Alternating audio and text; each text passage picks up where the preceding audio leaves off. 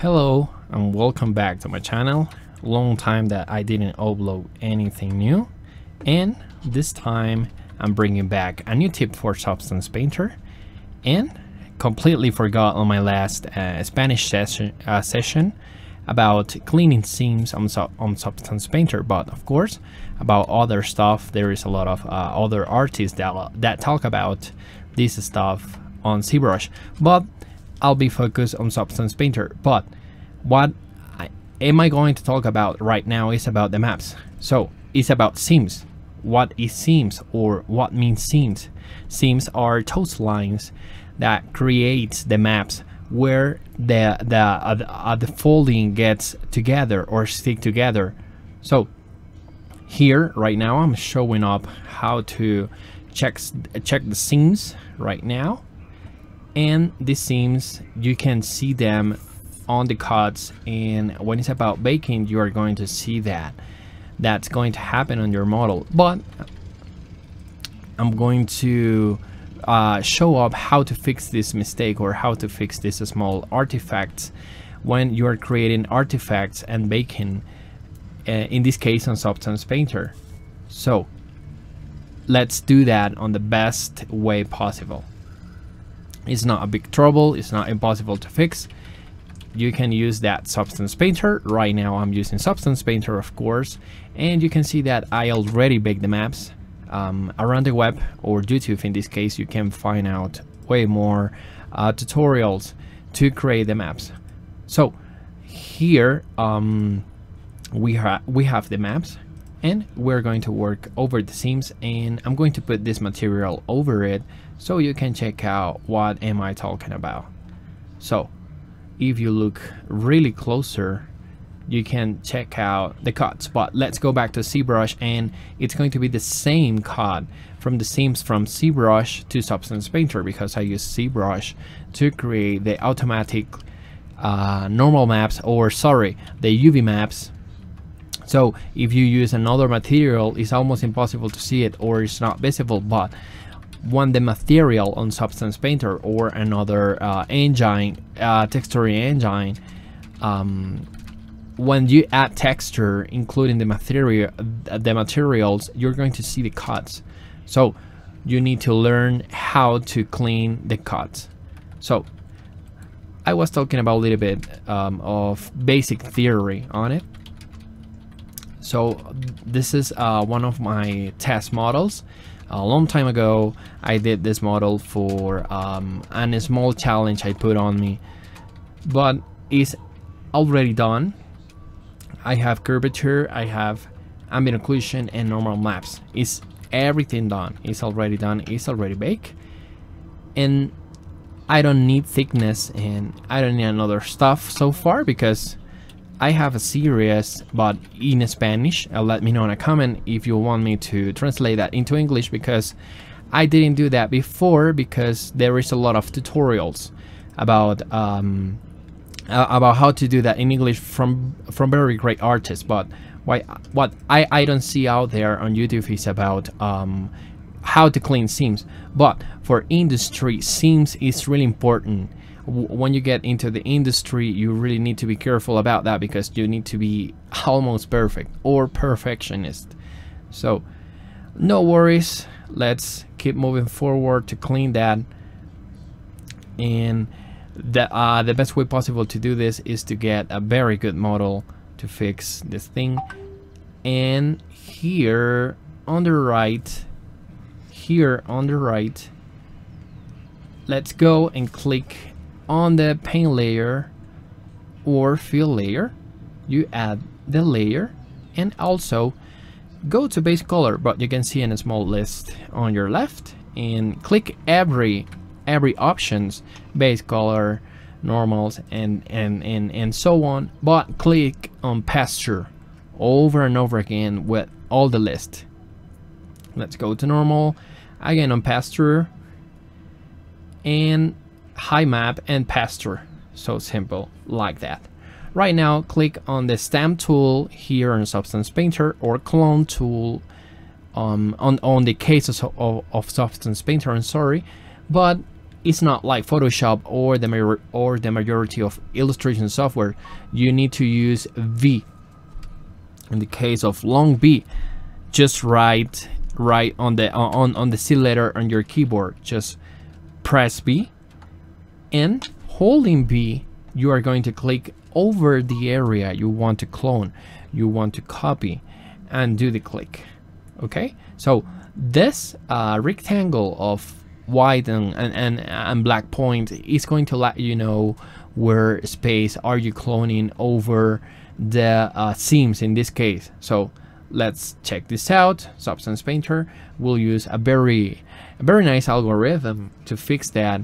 I mean, it's not perfect, but as soon as you start to paint using the clone stamp, you're going to check out that Substance Painter gets on the work and clean all the borders and make them blend very perfect, very gray in this case, of course.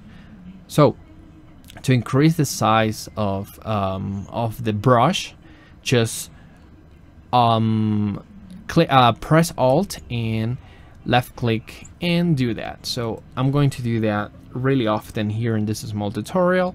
Let's clean that, and you are going to check out that it's really cool to do this because it's going to make you save a lot of time.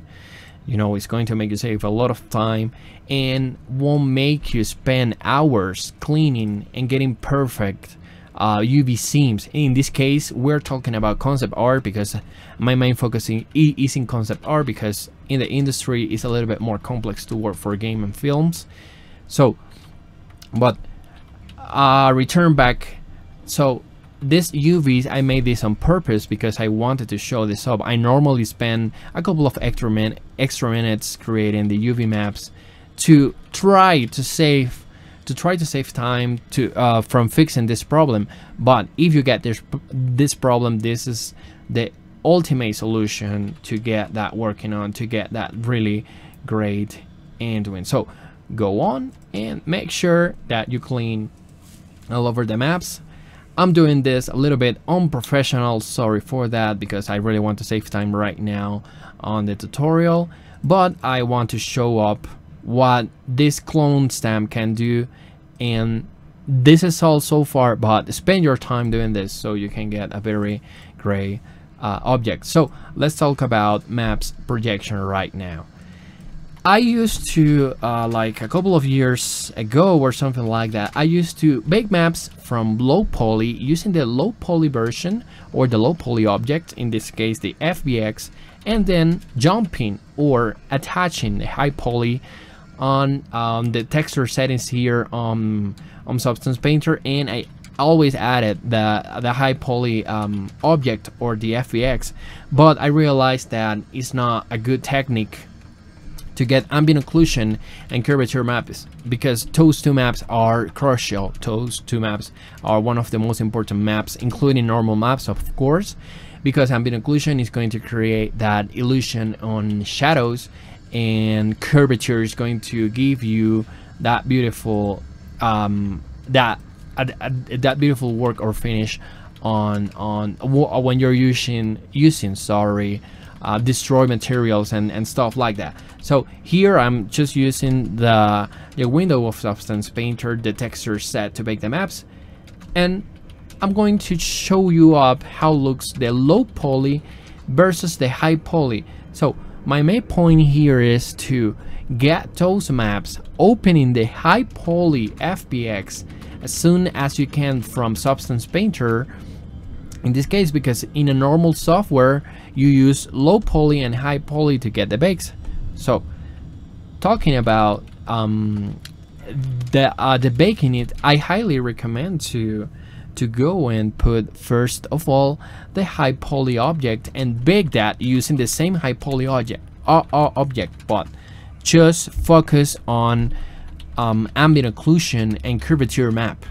Don't spend time getting normal maps and thickness and stuff like that, because it's not going to give you the result. So I use sample 8 on here on the Substance Painter window, but here I'm going to show you what am I trying to mean. It is small. I know that the difference is almost impossible to see, but when it's about industry and that stuff, you really need to pay attention to that. You incredible, I mean, is abound. So check out on the cavities how the cavities are a little bit pixelated, but I have the here I have the maps already project from the only high poly version. It takes a little bit of extra time, I know, because you need to open on Substance Painter that high poly version, do the maps for the high poly. I highly recommend to get that from your low poly as soon as you finish that. But I mean, it's going to take from you extra time, but the final result is crazy. It's beautiful, crazy.